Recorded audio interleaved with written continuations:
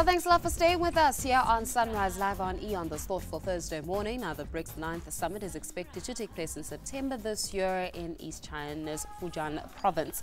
The theme behind this year's summit is Stronger Partnership for a Brighter Future. The relationship between China and South Africa has been growing since January 1998 with bilateral trade agreements, but since the inclusion of South Africa in the BRICS partnership in 2010, the two countries have had to support one another as well as work towards strategic cooperation. So joining us in the studio this morning really to delve into further detail about this BRICS partnership, but also what does it mean for me and you at home. We've got in studio from BRICS Business Council member Stavros Nicolaou, and we invite you at home to be part of our conversation. Remember that number to dial is 01144711742, alternatively 1620. Also do feel free to leave your comments on our Facebook as well as on our Twitter pages. Stavros, thank you so much for joining us this morning. Thanks very much for having me. Now, a lot of times when we speak about the BRICS partnership, we almost sort of negate going into the business-to-business kind of conversation, and that's the perspective that you'll be coming in from this morning. Just to expand a little bit about the role of the BRICS Business Council at this stage.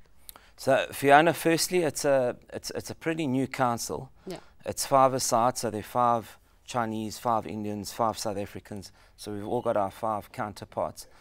The idea of a council was incepted by South Africa, and the appointments to the council are by the president of the respective countries, or in the case of India, by their prime minister.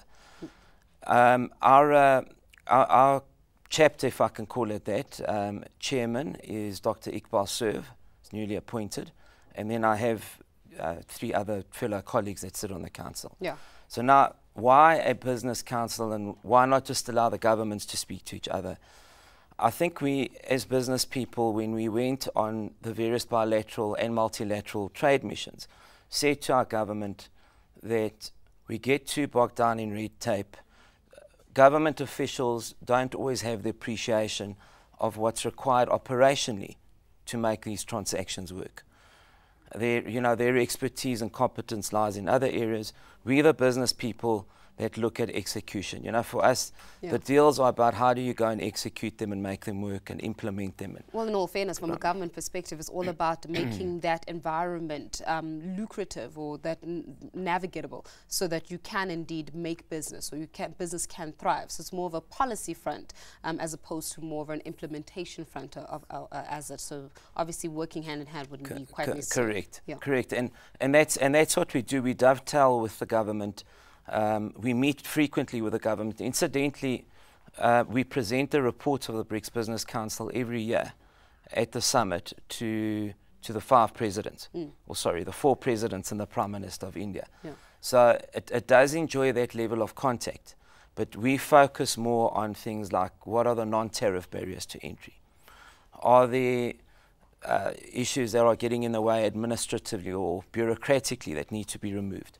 So, in essence, what the council is about is enhancing, promoting trade, investment and commerce amongst the 5 countries. You're fantastically placed on my seat this morning, and the reason why is because we've been harping on about the effectiveness of BRICS, and I mean, you can appreciate the fact that with what's been happening with the respective countries, whether it's Brazil and going through their little bit of an economic downturn, etc., how does that filter down to the partnership and ultimately to the man on the street or to the businesses?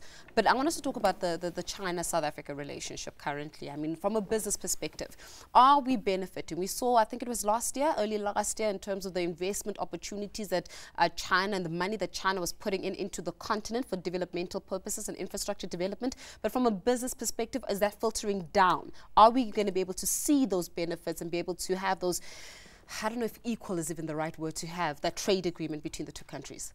So, Fiona, I think let me just... Faith, sorry, apologies. Faith, let me start off just by saying that BRICS is controversial to many people. And it's controversial in part because there's a feeling that South Africa's turned its back on its traditional trading partners. And I wanted to, certainly from a council point of view, I wanted to dispel that myth. Because in all our interactions with government, the government always says this is a new opportunity. Makes up 45% of the world's population, does the 5 BRICS countries, include South Africa in that. It makes up around 25% of global GDP. Yeah. around 25% of global trade. So it's an extremely important trading bloc for us. But it doesn't mean that we've given up or turned our back on the EU or other trading partners, historical trading partners. All we're doing is we're pursuing, within BRICS, some very high growth markets, like China, for example. Yeah. China is the second biggest market globally.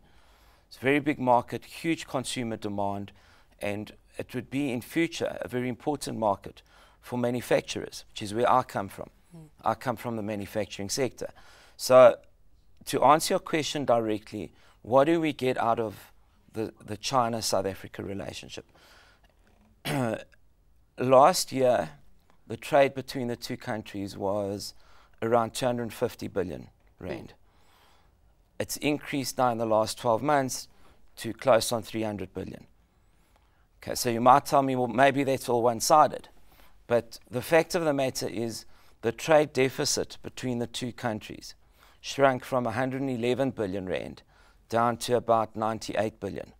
So that means some of our exports to China have caught up relative to the imports coming back into South Africa.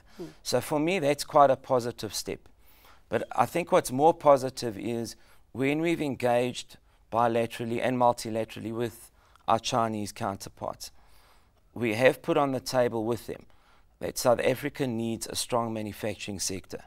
And if we're going to import all our products that they're good at making and we don't export anything back to them, it's going to be a one-sided relationship. Great. I want us to hold that conversation there, because it's a very important one. Manufacturing sector, I'm sure you can appreciate with the statistics that have come out regarding the GDP. I mean, we've had about a 0.3% growth anyways within the last quarter of last year. Manufacturing sector significantly down, as well as the mining sector. So we're going to touch base in terms of how that relationship gets amended. But of course, as we said, it is a conversation that you can also be a part of, and we've taken this also to Facebook. So I'm going to invite Mark Haskins. Mark, and just to see exactly what are people saying on Facebook regarding this relationship, and also just looking at BRICS in general.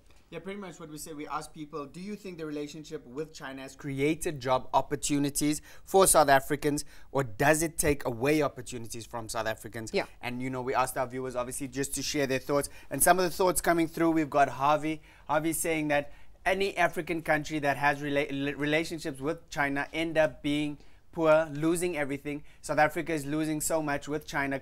Chinese companies, I guess, companies are being closed. That means no jobs being created. From steel to textile, all cheap materials from China. The relationship is only good for politicians, not the ordinary South Africans. South Africa put themselves in a mess. Those are Harvey's thoughts. And then Snare saying it's Chinese that are benefiting in these relationships, not us. They can even poach our rhinos and get away with it, with that, because our government does not want to upset China. This relationship is one-sided. And then, I mean, those are general sentiments coming from the public. Do you think those are fair comments?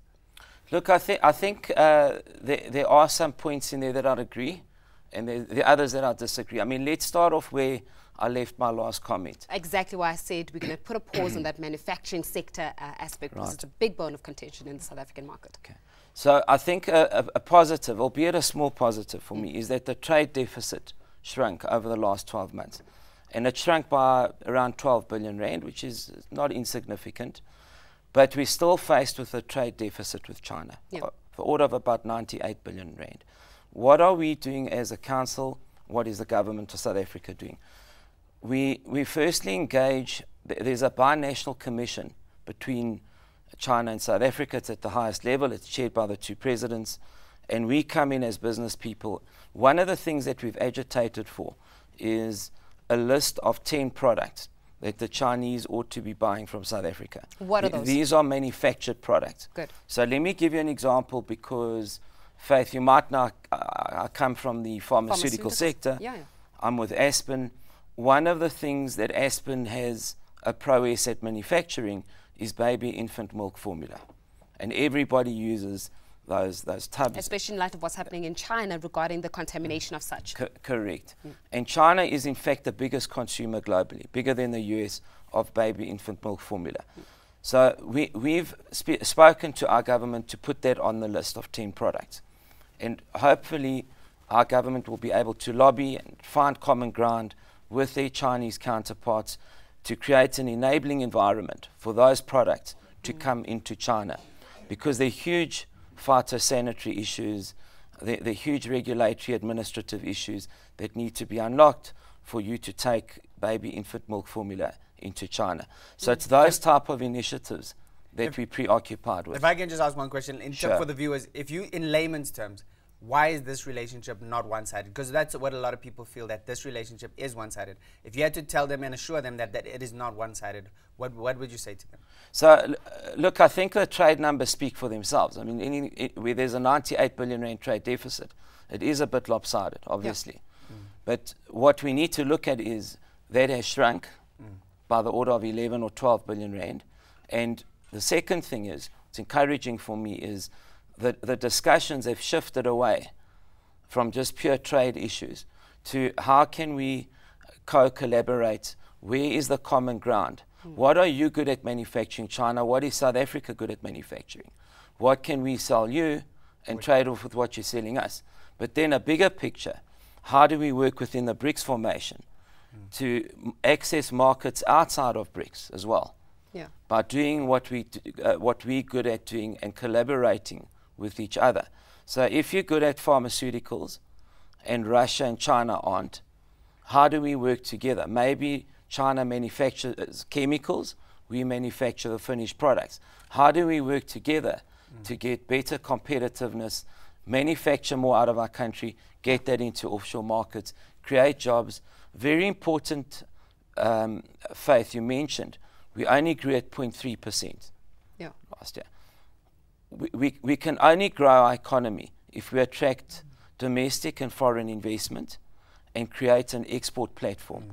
And I think partly what we're trying to do here is create and enhance an export platform, because that's going to generate hard currency for our country. I like that conversation. You answered. I think I've answered. I think if anyone was unsure how it works, then I think that puts it succinctly.